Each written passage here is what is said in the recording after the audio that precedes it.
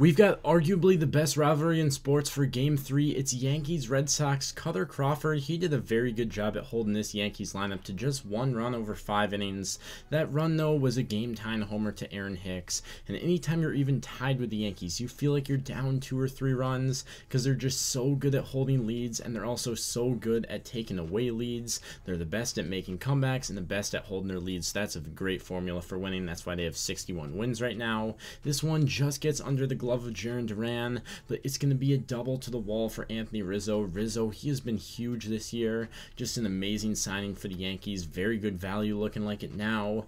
Rob Refsnyder, he used to be one of the Yankees' top prospects. They drafted him, and now he's hitting the homer over the monster against the team that drafted him. It's all over Twitter, but that homer actually went into the street and smashed a windshield of a car, so that was interesting to see. But then Alex Verdugo coming up huge in the bottom of the 8th against Clay Holmes, might be the most dominant pitcher this year. Just looking at what he's done this year, he takes a 98-mile-per-hour sinker the other way to beat the shift. That just shows how good Verdugo is at what he does and how clutch he can be for the Red Sox in the postseason when it's big moments like this.